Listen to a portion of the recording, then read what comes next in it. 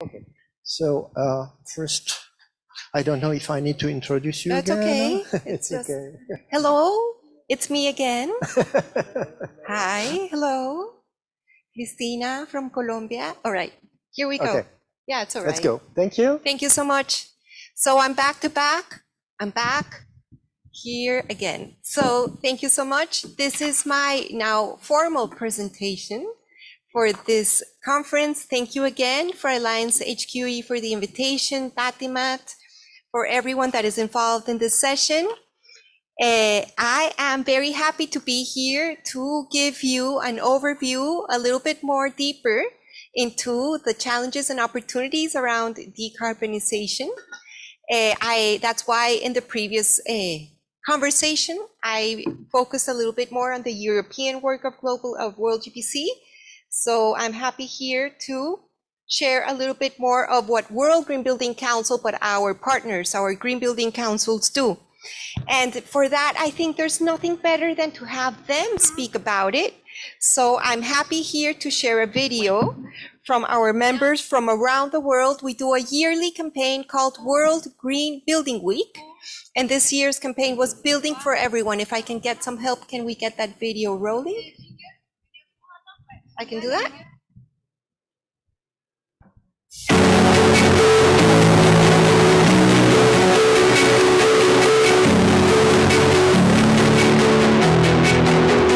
This World Green Building Week, we are building for everyone. Recent knowledge us the importance of community and the consequences of human impact. On the World Green Building worldwide are forever climate change will be your life. Which have a 50% chance of reaching 1.5 degrees Celsius in the next 5 years, according to the World Health Organization.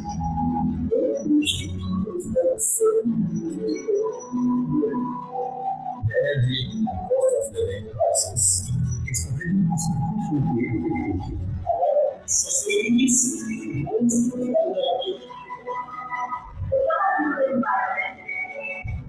it's responsible for almost 30% of energy-related carbon emissions. 80% of second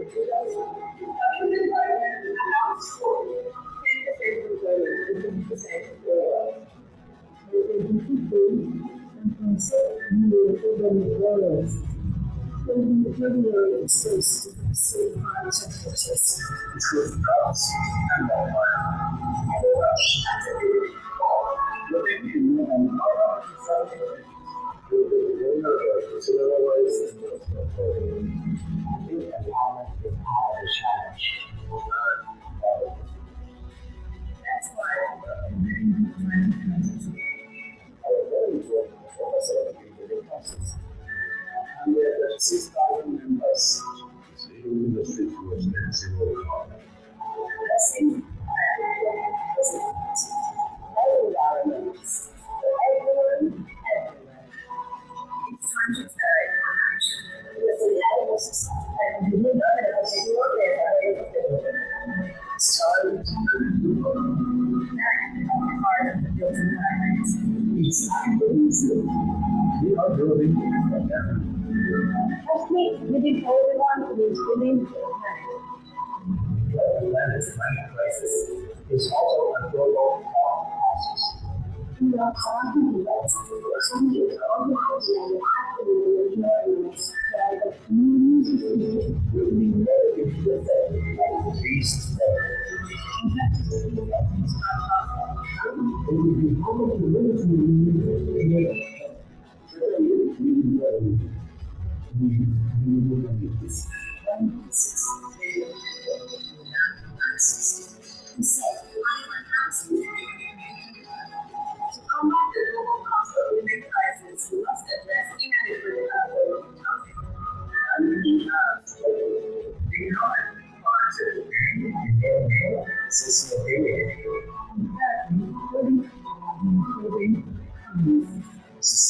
its requirements.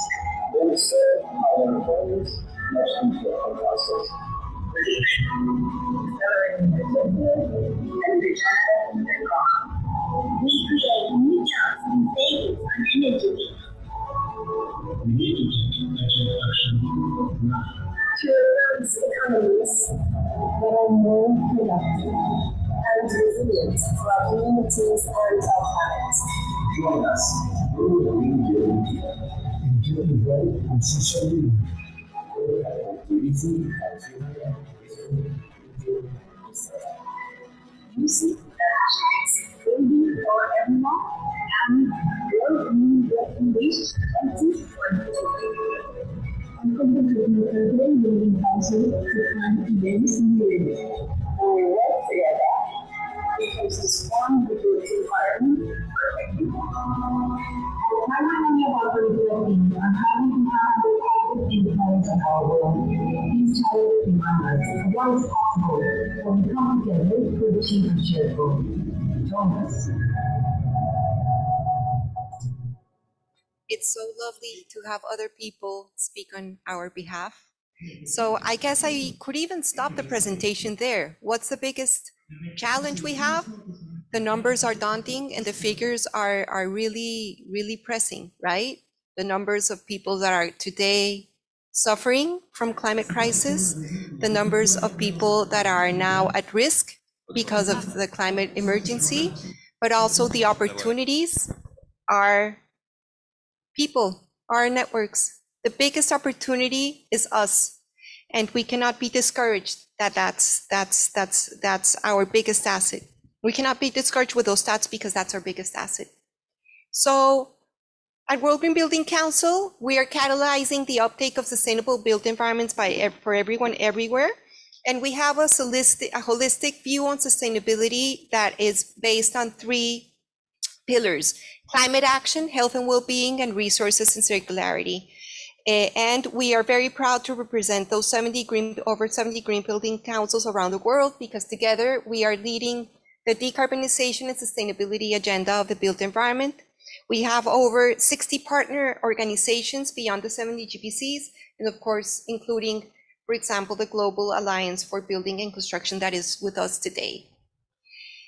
Those are the 3 impact areas. And an important thing of our network is that our network of green building councils is aligned behind this vision of halving emissions by 2030 and taking action on key areas under those 3 megatrends on sustainability in the built environment.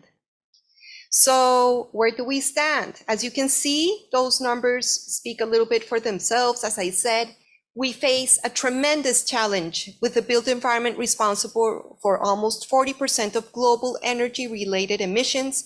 We can no longer just talk about building better, more sustainable built environments. Of the climate pledges that are done through the UN process of the UNFCCC, and 192 climate pledges, only 80 have adopted or said they have adopted energy codes. And for those countries that are still building at a fast rate, sometimes there is even lacking energy codes. So we are lacking in ambition and lacking in regulation. And in areas where we expect that growth, I said there's almost no mandatory codes at all. So we are far away from meeting the Paris Agreement in this sector without embracing the diversity of the world and the challenges. So we must together, through that collaboration that I was speaking about in the past session also, to halve emissions by 2030. And that I'm going to go deeper into that because the topic of today. So in 2017 actually, to respond to the Paris Agreement, the World Green Building Council launched Advancing Net Zero program. So working with green building councils across our network, we have developed tools, programs, and resources to promote the urgency and achievability of net zero carbon buildings. And of course, what we were talking, building capacity in the industry to achieve this vision. Advancing net zero whole life carbon, we're kind of falling into place with the previous session. Advancing net zero whole life carbon requires us to address both the principles of operational carbon, and by that I mean the emissions that come from heating, cooling, lighting and powering our buildings and addressing embodied carbon, the emissions with the materials and construction processes, particularly before the building is used, known as upfront carbon, but also during the building's lifetime, and the combined whole life carbon approach. Is that seen? It's a little bit light. Okay, the combined whole life carbon approach must consider the effects of one on the other. For example, the choice in construction materials affects the performance or the building's energy consumption. So what we've done through the program is established best practice principles, for optimizing performance and reducing emissions from both these sources, and starting with the reduction first principle. So the principles are in that slide. The operational, which is on the left-hand side of the slide, means the principles means that for reducing energy consumption through energy efficiency measures, and then we can meet the remaining energy needs from renewable energy, either on-site or off-site. And for any residual emissions that we cannot deal with, for example, on-site use of fossil fuels, that should be compensated or accounted for. We cannot go away with the residual emissions. And all buildings should have a plan for decarbonization. So what does that mean? We're talking about transitioning to fossil fuel free energy, and that should be a primary thinking in this industry. For embodied carbon, again, the principles are reduction first approach, prevent embodied carbon in the first place by maximizing opportunities to renovate existing buildings before choosing to build new. So if you have a building, think about it before knocking it down. It has a huge carbon debt to pay. It possibly can be renovated. So success in this industry is not just building and building. It's about using what we've already built. And then after that thinking, you can make low carbon design and material choices, such as what we were talking about before, modular construction. Of course, make your building site all electric and procure, using life cycle analysis, low carbon materials. Of course, we need to plan for the future, optimizing opportunities for the building reuse and adaptation, and of course, future disassembly. And that will need a lot of information. It's usually called materials passports. And finally, we need to start thinking on how are we going to account and act on the residual emissions, because decarbonizing the built environment is going to be hard, and we need to be fully accountable for all the emissions. So our vision at WorldGBC for a net zero whole life carbon is fast becoming an imperative from our sector. We've been very lucky to have the Building Life program mainstream it in the European context. And in order to adequately address emissions and create sustainable and resilient built environments, it means the following.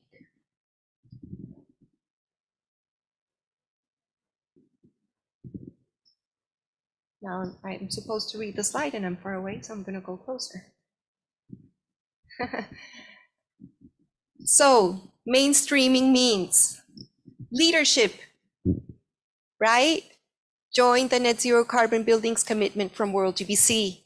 We have a vision by 2030 and to achieve that all existing buildings should be reducing their energy consumption and eliminating all emissions from energy and refrigerants. By 2030, all new developments and major renovations should achieve reductions, maximum reductions in embodied carbon. The information is there. By 2030, all buildings globally should be at least having 40% less embodied and should be net zero in operational carbon. And these goals actually are embedded in the Marrakesh Partnership's climate action pathways for the human settlements for built environments. And of course, this is aligned with a 1.5 degree scenario. And of course, by 2050, whole life, net zero whole life carbon will be hopefully the mainstream that we need. For this to happen, you saw that we need many approaches to make sure we get there. But I think this what we propose at World GBC is a good leadership initiative to get going. And green building councils from all around the world are developing, as I said, tools, resources, and educating their members on how to deliver on net zero buildings at scale and what the application of this vision means for the market. We were having a question on harmonization, but different markets have different visions depending on their local context, and that's the reality of the world. But the good thing is that through the World GBC collaboration, we know how to leapfrog and make others in this journey be more successful to address those challenges. And so we have dozens of examples of pioneering research, roadmaps, rating tools, education series, training programs, events, guidance that are available to equip the building and construction sector globally with the tools to embrace this transition to a decarbonized built environment. So unfortunately, or fortunately for you, there's not enough time for me to go through all that detail, but I would say that go to Alliance HQE. They have this great roadmap called A Pathway to Decarbonize by 2050 the country. It's part of our Building Life initiative. It was published just this last May, and it has guidance on low carbon renovations, a framework for circular economy, and promoting a holistic approach and solution for how to go around this great topic, but in a very pragmatic and clear and technically, you cannot get the best technical guidance is available through our networks. As you've heard, we have 36,000 members around the world, and World GBC and its members are collaborators by nature. We are not competitive. We acknowledge what everyone does, and we're here to celebrate your success and give you tools, because what we desperately need is for you to use them. I'm gonna do a little pause here. Why is decarbonization not happening? I think it's lack of will. Everything is out there. Roadmaps, tools, solutions, systems, analysis, this and that. Why is it not happening? Lack of, oh, there must be something weird in what they're saying. No. We're done. We want people to embrace this vision, and I hope regulators will help us, for those that are not convinced, to be convincing you in a harsher way, because there's no excuse. Why won't you be embracing something that delivers high quality, that is good for planet and good for people? I'm done. All right. So the Net Zero Carbon Buildings Commitment is a great initiative. As you've heard, it was a pioneering work from World GBC. At 2017, World GBC started talking net zero, and we got many eyebrows raised. Funders were not that prevalent. We now have more support. We now have over 200 signatories from around the world, which is great stuff, because it's cities, businesses acting on operational and embodied emissions. It's important for me to say that we started the Net Zero Carbon Buildings Commitment through an operational pathway. Now it's whole life carbon commitment. So the companies in here are disclosing whole life carbon impacts, and they are committed to advancing net zero by 2030, much more ambitious than the halving of the emissions that we know from the Paris Agreement. So these people, we have case studies, we have their names, we have what they're doing in our website. They are leadership, accelerating industry transformation, creating more demand, decarbonizing their own portfolios through their business activities. Why wouldn't you act in the biggest business opportunity that is net zero? There's loads of leading companies in this space. There must be something that is crucial, that if you're not in this road. We are promoting through the commitment crucial climate action, demonstrating that actions and ambitions on the ground are taken forward. And lastly, I am from South America, from Colombia. Even the city of Cali from Colombia, which is a small town, has signed the commitment. And there is a pathway for decarbonization in Colombia that the Colombia Green Building Council launched this year, but supported by the World Resources Institute. So even countries that haven't been responsible for emissions know that the future is low carbon, and that it is good for their economies, for their people, to embrace a non-polluting solution to this sector. Of course, achieving the vision is tough because we want it to be totally decarbonized. It kind of feels like the goalposts move, no? First we said operational, now embodied, now whole life, now circularity, but hold. Achieving that totally decarbonized vision that is also resilient, equitable. It cannot happen overnight, we know, but we're on it. It's really interesting in the work we've been doing with many actors, including the high-level climate champions and the Building to COP coalition. We are very rooted into what's called this ambition loop, because it is not the responsibility or the gift of one stakeholder. It's actually a very broad value chain that has to be moving in this direction. Every actor has a role to play as we get closer to the goals. So if one actor takes a step forward, let's say regulation, it mutually reinforces, for example, the leadership by industry. And then I, as a leader, I do a bit more. I'm anticipating regulation, or the regulation is catching up. And then it reinforces. What does it mean? Leadership shows you can do better. Regulation catches up. Then the leaders say, I can do better. The regulation catches up. And then we're getting closer to having a reinforcing system that can recognize that it's not only front runners in the business taking risks to do better portfolios that are decarbonized, but actually by addressing their own emissions and being ambitious and moving to net zero, they're giving a strong policy signal. So for those regulators, that's the direction of travel of industry, that red road here is mainstream. It's not a little bit. And then we'll be closer to creating more confidence in the investor industry to transition, more confidence in the investor industry to pick and hopefully only invest in low carbon solutions. Because my hope and the hope of the system is that those that are not fit for purpose do not attract capital, because that's the other way where we can discriminate and make sure that the sustainable finance movement enables this ambition loop, because we need more confidence for that wheel to turn at a faster pace. And of course, that means also that the policy frameworks and the public procurement policies must be, let's say, aligned to increase demand. And again, greater uptake, greater demand, lower cost, because here right now, after so many years of sustainable buildings, there's no cost premium in doing things better. Everything is just out there. It's just a matter of choice early on in the design phase, and it can be done. So the good news is that we're also seeing great examples in that ambition loop in action. So one example is green building councils support the supply chain in gearing up for enhanced regulation, for example, through training programs and awareness raising campaigns. Companies are also achieving carbon neutral developments and portfolios, and of course, building retrofit schemes that are emergently globally to addressing energy efficiency much better.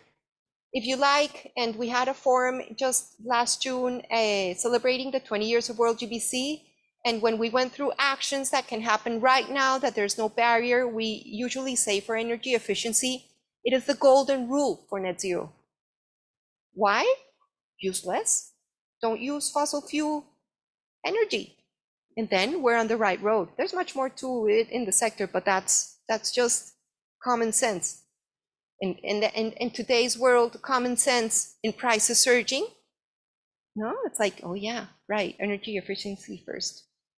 The other part of the wheel is cities and subnational and national governments. Not only as policymakers, these actors have huge public building stock and are setting targets. They must set targets to address their own emissions. So they create more demand. And of course, they can then commit by being consistent to have better policy interventions. And finally, signs of finance, of the finance and investment community, being focused and asking on disclosure of data to move capital towards low carbon development and the solutions that enable the energy transition. This is going to be a key theme at COP27, and I know you will be following closely. Let me go a little bit into the energy transition. According to IRENA is the International Renewable Energy Agency, over 90% of the solutions shaping a successful outcome in 2050 involve renewable energy through direct supply, electrification, energy efficiency, green hydrogen and bioenergy, combined with carbon capture and storage. And as in those 5 themes that IRENA mentions, the built environment plays a significant role in energy efficiency, in renewables, and electrification, meaning that the built environment can contribute to more than half of the measures to be on track to net zero. The investments needed for that energy transition will have to increase by 30% over the planned investments between now and 2050 to be like over 131 trillion in US dollars assets. And the payback will be at least $61 trillion by 2050.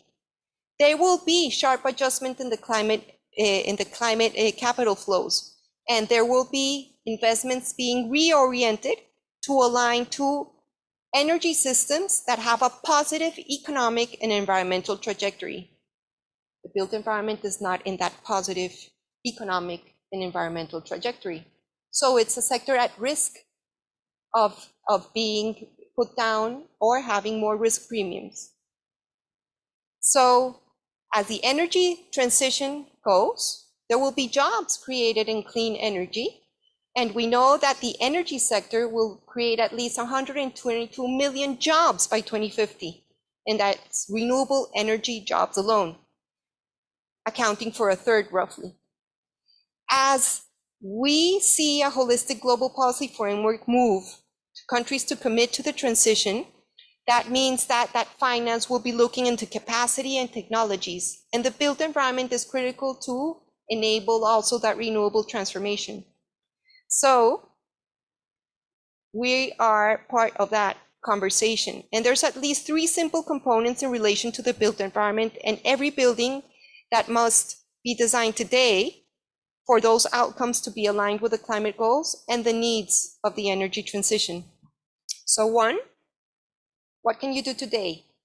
Reduce your carbon emissions and improve your energy efficiency. As I said, energy efficiency, golden rule to net zero. This of course applies to other sectors such as transport, but energy efficiency in buildings is one of the most cost-effective ways to reduce emissions. And if we would have done that in the building sector, we wouldn't be having this gas crisis because it would be better building stock, not needing that much energy. Second, optimizing and securing local energy systems. What do I mean by that? Buildings in urban areas can be connected, right, to district and urban scale renewable energy grids. So sharing surplus on-site energy generation with neighbor buildings can become prosumers. And then we're part of the energy transition opportunity and the creation of jobs. Third, the production of low carbon energy. Buildings can be at scale producing renewable energy, and also as they produce more renewable energy and address lower demand by energy efficiency, it means that we're aligned toward the path towards net zero. And that is what the Green Building Councils through Advancing Net Zero program in our framework are talking about. So if you want specific solutions for your markets, for France, here's Alliance HQE. And I'm happy, of course, to take questions later on. But what I'm saying, the opportunities are big and are connected. So I invite you to go to WorldGBC's website to have more resources. We have several papers. One is a great output we had in the middle of the pandemic. I think we were very productive in the first phase when we didn't know what this shock would mean. But we put out a health and well-being framework in 2020 That's called the Health and Wellbeing Framework, redefining the principles for a healthy, sustainable built environment. That's one. Second, at COP26, we launched in the Blue Zone 2 reports. One is called Beyond Buildings, which is basically saying, have a systems approach to community scale solutions. It's not one building at a time. The community scale is very important. And sometimes we in our industry get hooked up in the building. That's not it really. We need an integrated approach, and we're putting out there some thought leadership on that, which there's more from the rating tools of GBCs. They have community scale solutions or an integrated way to speak to other parts of the infrastructure. And I mentioned the EU policy roadmap that was published in May of this year, calling for action on whole life carbon, that I already said a little bit what's in there. It's published there.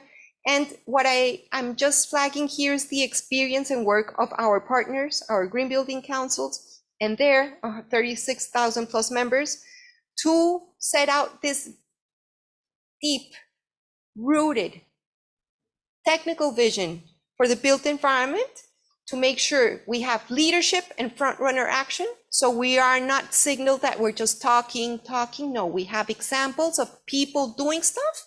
We have 200 examples of people and case studies doing significant work, portfolios at scale, advancing, I mean by advancing is bringing forward the dates of the Paris Agreement to make sure that by 2030 we are showing the silver linings of what can happen, and of course embracing responsible and sustainable development for people and planet. Because from the region of the world I am from, our building stock is yet to be built mostly. And most of the world right now, over 4 billion people are vulnerable to the impacts of climate change. And the built environment is part of the challenge, as you've heard, and the solution. As I mentioned, the built environment contributes to almost 40% of global energy-related emissions. And so there's a huge opportunity for leaders to join the United Nations Race to Zero and Race to Resilience campaigns that have been gaining traction at the climate conference of COP. Both of these initiatives work both with businesses and governments to drive deeper climate action in the built environment. And as part of the Race to Resilience campaign, World GBC has been supporting this year. It's just starting, but it's called Roof Our Heads campaign. Because we have been talking a bit about big challenges, and this is another big one, which is harder to put your hands on. So it's a campaign towards empowering women leaders in informal settlements around the world, closely affiliated with Slum Dwellers International and supported by the UN high-level climate champions, because I believe, and we have been witnessing in developing countries, some cities are not built formally. Some cities, at least half, are built informally because the scale of production doesn't match up to the urbanization trend. So people go into cities, or either there's not good quality jobs, they don't find a home, they can't pay for it. People don't just end living in the street. They figure out how to live, even though, and that's how slums get created. So today, the figure is 1 billion people around the world live in informal settlements. There is no climate agreement, there's no Paris Agreement if we don't get our hands a little bit messy and deal with informal settlements and help out. Because this number is set out to double. By 2050, if we don't do nothing, 90% of the increase in informal settlements will be happening in Asian, African towns, and Latin American towns. Meaning that we're 1 billion, it will be 2 billion urban dwellers that will require housing, basic services that are resilient to climate change. So we talked a lot of solutions right now, right? Great. I hope I met your expectations of the technical. However, we need to be generous and we need to be empathic with the people that are suffering right now. So we need you to help out. We may not know how to work with these people, but we know how to partner. And we could do guidelines to help them with basic ABCs of how could they improve their homes if others help out and collaborate to find the funding and the collaboration. So this is a shout out because of the world we live in. We talk about systemic change, right? And I talked about collaboration, but actually this sort of initiatives that you could just be tweeting about it, caring about it, flagging to others that may act about it, is trying to, at the human scale, bring the finance, the design, the construction, and the governance to try to help these women on the ground. So reach out to me if this resounds with you. I can connect you with the right people if you want to be part of this campaign and what's its outcomes. All right, so the opportunities I've been discussing form a larger picture. What is that larger picture? A global built environment movement. In 2021, WGBC and a global group of built environment leaders wrote a letter to the COP26 presidency asking for a built environment day at COP26, and our request was accepted, and we held the first cities, regions, and built environment day since COP21 in Paris. The event was, I would say, a phenomenal success. And this was because we worked together. Forget me. We work together. I want to make a moment to share experience with you in the following video, because I think it will make you want to be a part of what we're building here.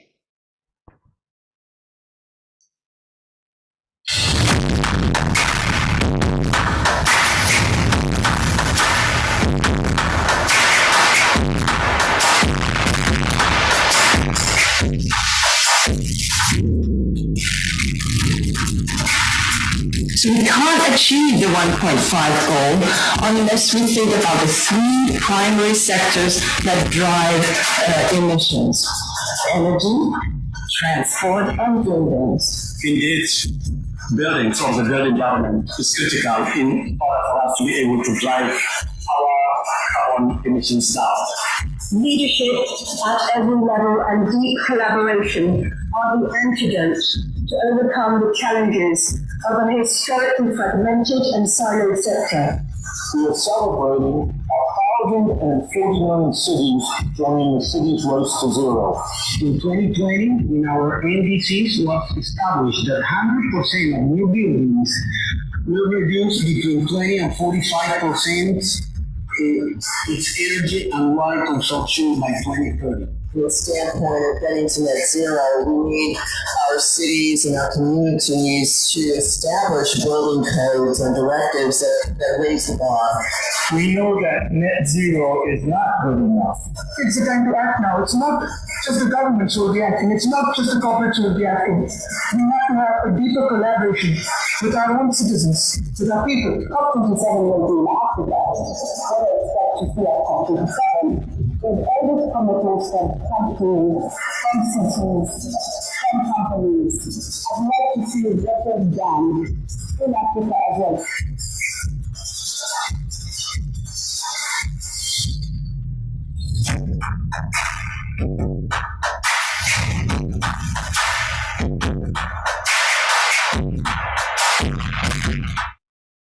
All right, so you saw there the website, buildingtocop.org. This year at the Egyptian COP27 presidency has shared their priorities for this conference, and you, if you're following this, you may know about them, but it's about around adaptation, mitigation, climate finance, and collaboration. And they're also calling it the implementation COP. Show me what you're doing. This COP will be against a dramatic backdrop of economic turmoil, and we will need to demonstrate a willingness to take action, implement solutions toward accelerating climate justice, solutions for reducing emissions at scale, and addressing a critical topic in the developing countries agenda, and it's been in the, or hasn't been in the agenda of the UNFCCC for 30 years, is loss and damage. And so the presidency is wanting to have it, and that's a tough one to have success on. The Building to COP coalition will be there, and we will be representing the global building and construction sector and its role as solutions provider to these challenges. We will be demonstrating examples of action and implementation with the hope of putting people back at the heart of a low carbon and resilient built environment. We will be hosting official events at COP27, both in the what's called the blue zone, which is the UN accredited zone, and the green zones, supporting the Marrakesh partnerships for climate actions on human settlements. There will be a dedicated buildings pavilion from Global ABC, and we will be at WGBC announcing new guidance and initiatives aiming to deliver solutions for the sector. We, of course, this is done through good comms and sharing examples from stakeholders of what's happening around the world to accelerate this transition. So why do this huge effort? I think it's necessary to inspire that we are ready and that we are willing as a sector for enhanced regulation by policymakers, that we're ready to address emissions from this sector, but not only saying, oh yeah, low carbon a little bit. No, we have a huge responsibility. How are we going to walk the talk? And of course, create opportunity, jobs, to create solutions, even for those most underserved segments of the population worldwide. We know we need desperately more collaboration and action. We're just getting started. But I know that through collaborative efforts, we have really, I'm an optimist, I know, possibly, but we have a realistic chance of meeting the Paris Agreement and keeping the 1.5 degree scenario within reach. If we do have these conversations around industry, governments, subnational governments, and the financial community to figure this out quickly and scale the decarbonization of assets worldwide. So I hope that as a world, 89% of the world supposedly has a net zero goal. 89%, that's a stat. 89% of the world economy has net zero commitment. However, we know that their plans are not fit for that commitment. So we want to keep the world and the sector accountable. And yes, I hope that inspired a little bit of our flavor and our call on what's the risks and opportunities. I think to sum up a little bit, the opportunities are massive. The risks are growing badly. So it's how do we make this sector really a climate solution provider instead of just sticking, I'm up to here, just saying the same stat about the emissions of the sector from energy demand. What different stat can we have in a few years? Can we have a building sector that is the one that is enabling the renewable energy transition? Can we have a building sector that is enabling employment and a job transition in areas that don't have solutions? I'm interested in those kind of conversations and hopefully not repeating the same statistic in the next few years. Thank you so much. Thank you, Cristina.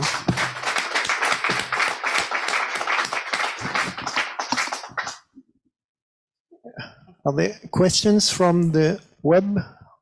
No? So questions in this room?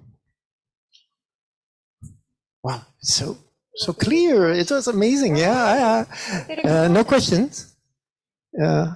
Okay, maybe during you think of another question. What's your question? I have no question. I just wanted to make a remark. Can you show the slide where you show the slum, the city and then at the front there is a big slum.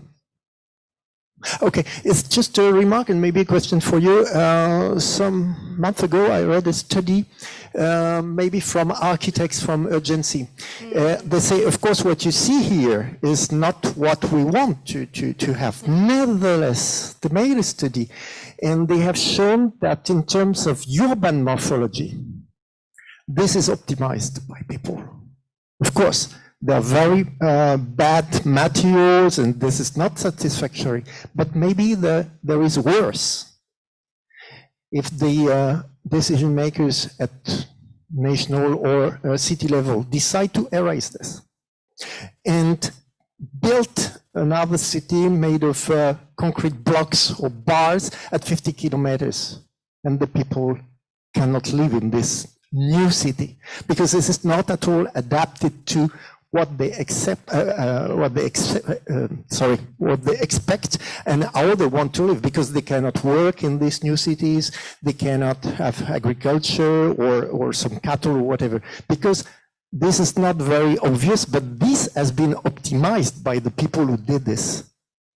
So I think, what do you think? Maybe in your mission, you have also to explain that a very, very brutal solution, erasing everything and constructing something else is very bad. But it has been done.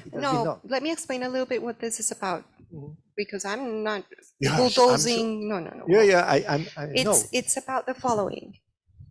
Most of the people that are come up with these solutions usually are women, usually want to improve the quality of their homes. If there are fathers still there, they're out trying to work, and usually it's women in here with their kids trying to figure it out. We have a series of problems with this. If the construction industry, let's say could grow in capacity to, there's several phenomena here.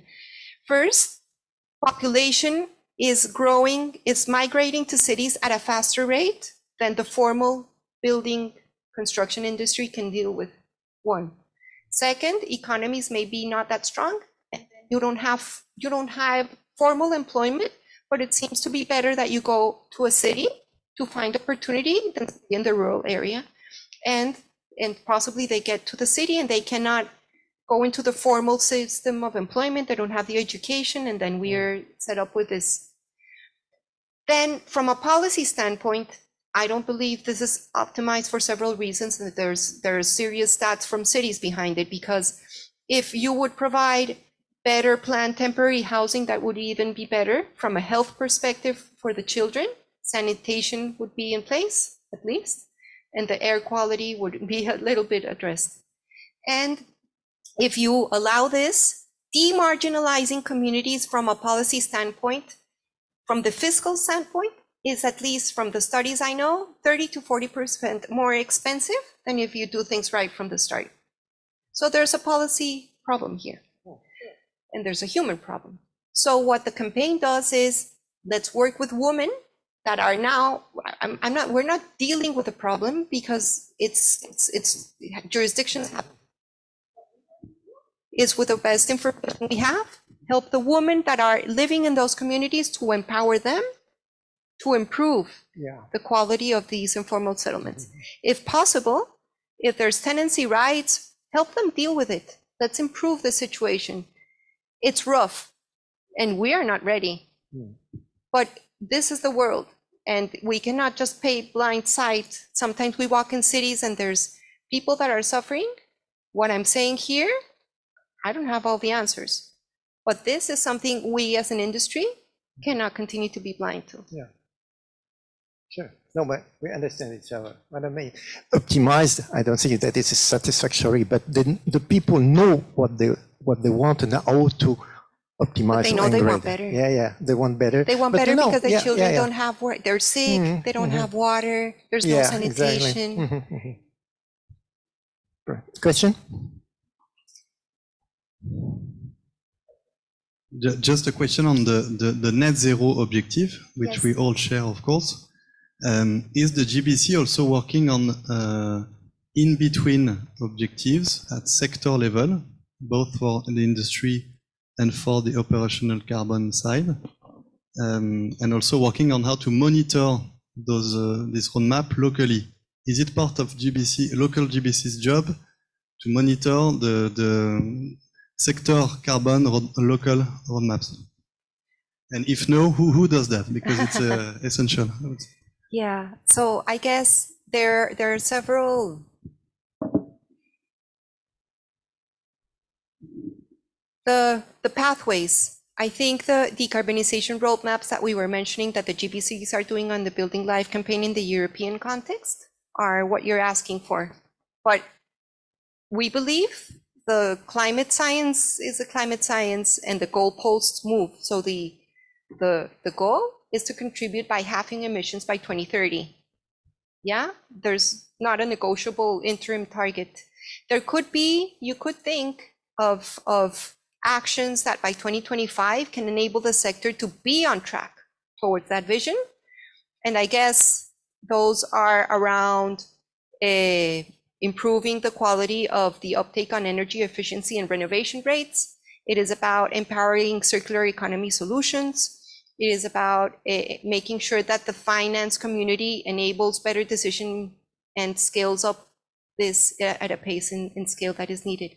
The role of GBCs, we're translators, we're facilitators. I hope I had all the databases and non-data GBC. No, the members of the partners usually do have solutions, and the databases and the, let's say, in more empowered communities to have the right metrics. From our perspective, what we facilitate is that dialogue on where should we put our attention and make sure that our pathways and our and the initiatives that come together are as aligned and let's say that makes sense together for the industry to understand what are we talking about and where to look. Because right now there's a little bit of confusion. So I think what we work is to make sure that the industry is looking in the right direction, they find answers. But we don't. Yeah, one more. Yeah.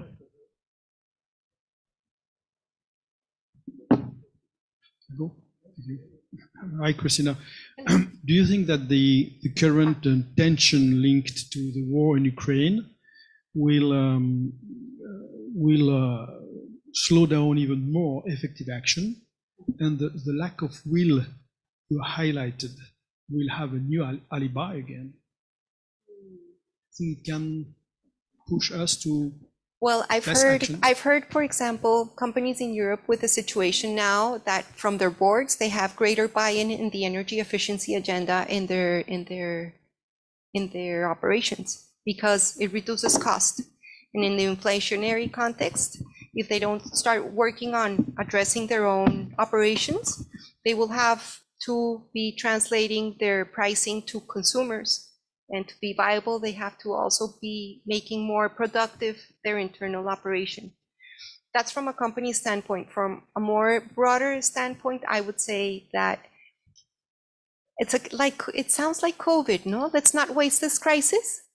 It sounds like this crisis could have been deeply, the energy poverty we're thinking is going to happen in the next few months could have just been avoided with the right incentives for renovation rates to be at scale that we've been talking for many years. It seems that there is a willingness to drive forward. The attention, of course, is scattered around the economic turmoil, but there is, again, the opportunity to understand that energy efficiency will, if not taken up seriously now, how can countries manage another crisis next year by continuing to subsidize consumption and waste energy? Sounds common sense, but politicians sometimes are not common sense. We have a question coming from a student from the webinar. Will carbon neutrality not be a break for developing countries? Because these countries need industry, transport, agriculture, and for development. Of course. Yeah, thank you so much for that question.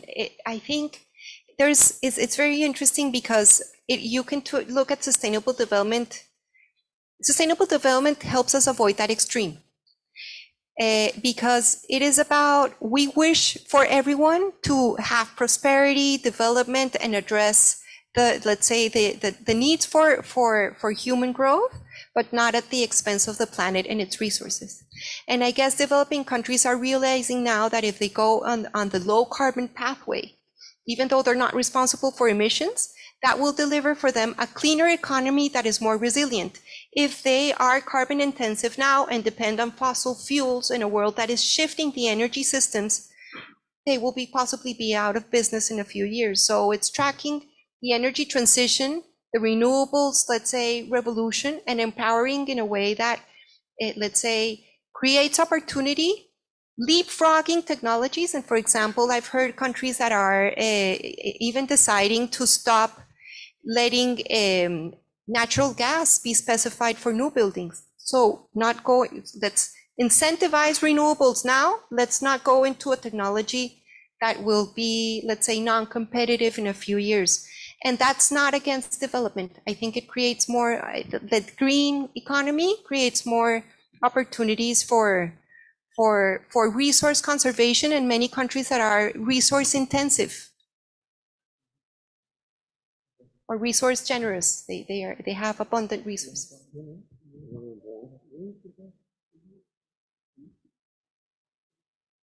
All right, with that, I think I'm on time. You are on time. Thank you so much for your attention. It's been a pleasure. And I'll be around a few more hours. So thank you so much.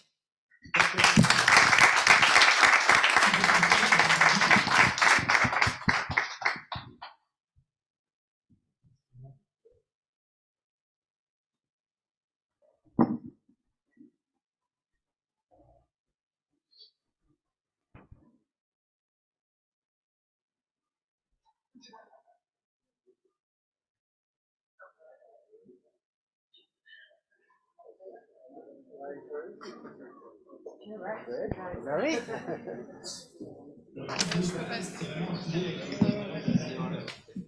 There we go.